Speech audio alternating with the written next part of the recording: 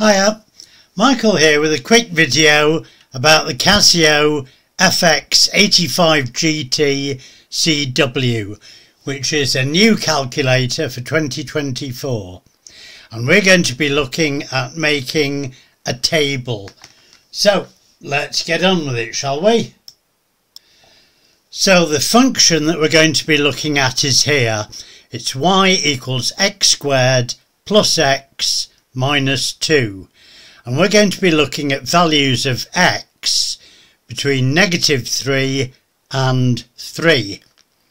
So I've prepared this table here for me to fill in. Now the first thing to do is to set your calculator for tables, so we have to press the home button, and that gives me the menu. Navigate to tables and press EXE. There it is. So now I've got a blank table. Here it's prompting me for f of x. Well, that's just a fancy way of saying y. So we need to define y, f of x, and we do that by pressing the function button here. There we are, and it asks us for f of x and g of x, so I can have two functions on this. Now what I need to do is define f of x. There it is. Now I press EXE, and it asks me to define the function, and I do that with this x here. So it's x squared, then I've got plus x, so I press the plus button and x, then I've got minus 2, so I'll just put in minus 2. There it is, and I press EXE. There we go. Now I've got a blank table. Now what I need to do is to give the range of the function, and I do that by pressing tools. Table range, it's there already. Press EXE.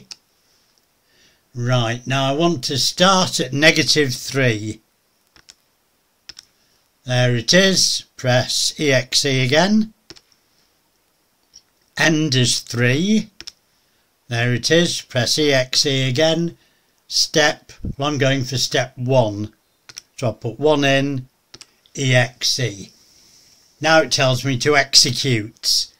EXE again, and there's my table already.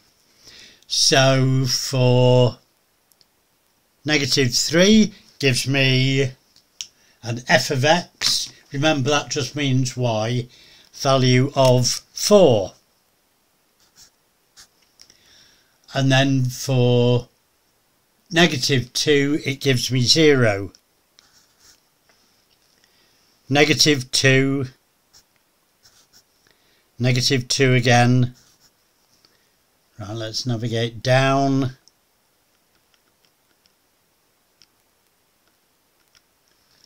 Then it gives me 0, 4 and 10. And there we are.